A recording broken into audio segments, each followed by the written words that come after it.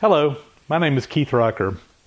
It's been a pretty busy week for me this past week, mostly traveling on the road with my job. It seems like every year in January, February, March, I stay real busy traveling on the road. It's just the meeting season for my line of work that I do in my real job, and as a result, I spend a lot of time away from home during the winter and early spring each year.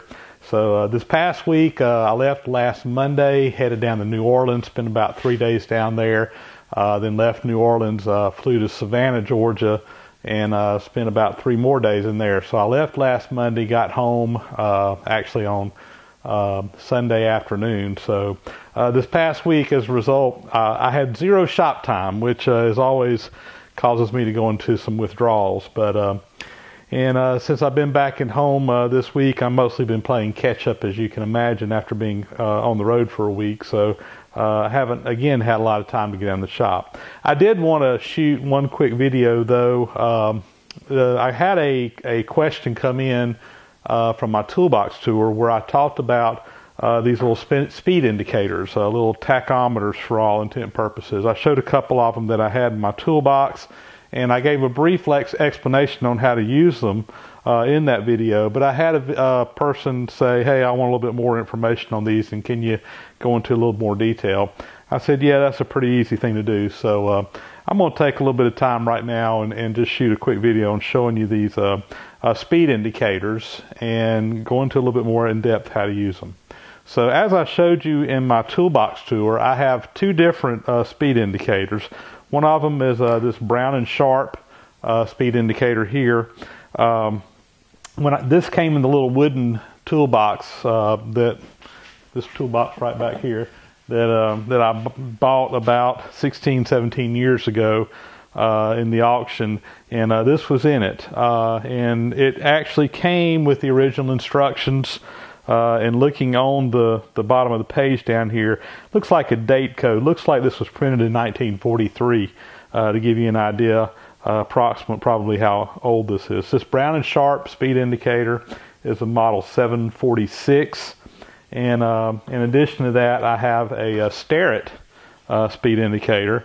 I don't remember exactly where I picked this one up at, but somewhere along the way it ended up in my possession, and I'm just sitting here looking. I don't see a number on it. It just says the LS Starrett Company. No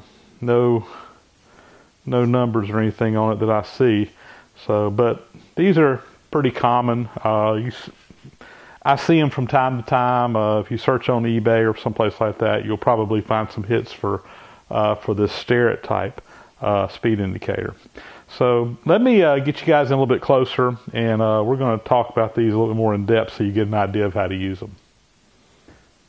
Maybe you can see these a little bit better now. I'm going to try to zoom in here. I hope my focus cooperates with me through this, so bear with me as we get through this. But again, I have 2 different types. I'm going to show you the Starrett one first, just because it's a little bit easier to get an idea of how it's working. If you look at this Starrett speed indicator, you'll notice that there's a couple things going on here. There's this face on the front, there's a dial that goes around, and hopefully you can see on there's numbers going around, 1 to 100. The top row is reading 10, 20, 30, 40, 50, 60, 70, 80, 90, 100, going in this way, whereas the bottom row reads 10, 20, 30, 40, 50, 60, 70, 80, 90, 100 going around the other way. The way this works is as this dial turns an RPM, it moves over and it just goes around like a clock face. So I have, when it gets to that first line, I have moved it 10 revolutions. And if you look across the top face there, it says 10, which tells me that. And again, depending on which way it's turning, the clock face is going to go one of the 2 directions. If I go back this way, you can see it's turning back the other way, and you would use the bottom row of numbers to read.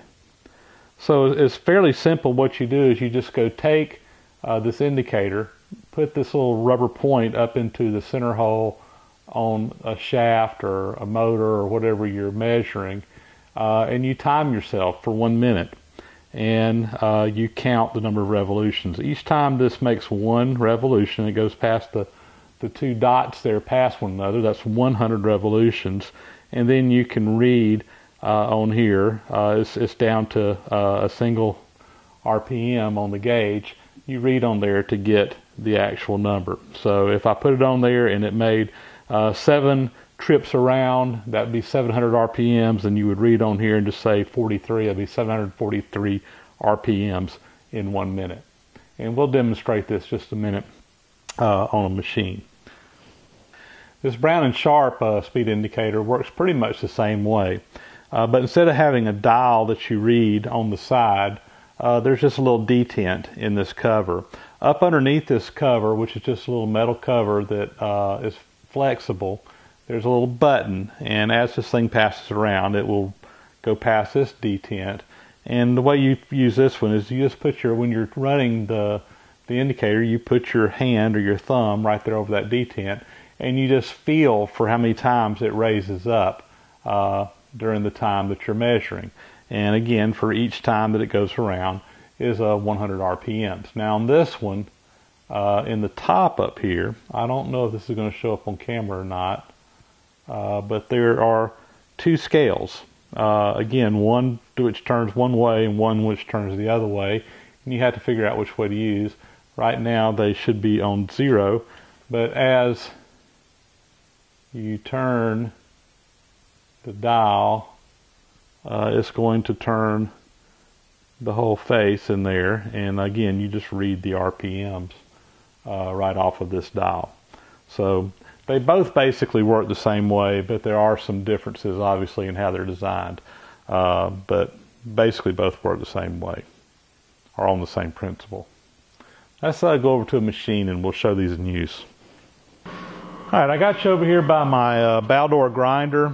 This is a grinder I picked up some time back. Actually did a little horse trading with a friend of mine and picked this one up. It was in pretty rough shape when I got it, but I took it, cleaned it up, replaced the bearings in it.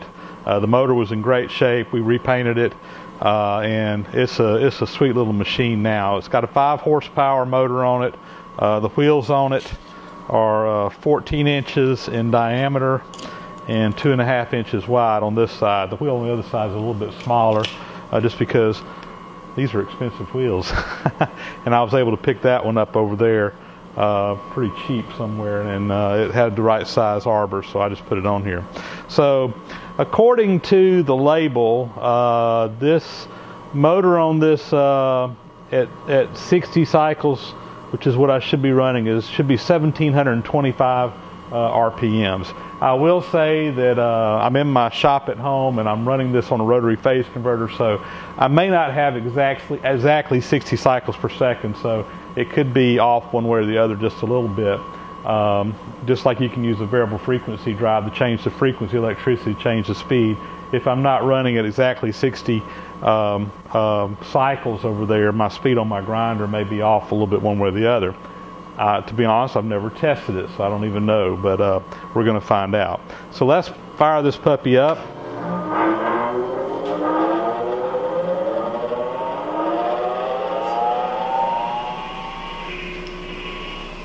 All right, I got you zoomed in a little bit closer. Hopefully you can see this. So we're going to take the Starrett indicator, put it into the end.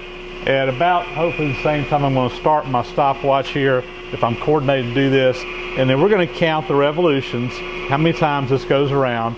And from there, we can run for 1 minute and see how we're going. So let's get started in 3, 2, 1, go. Hopefully you can see the stopwatch. That's 1, 2, 3, 4, counting the RPMs on here. 5 are the revolutions of this dial. 6, 7, 8, 9,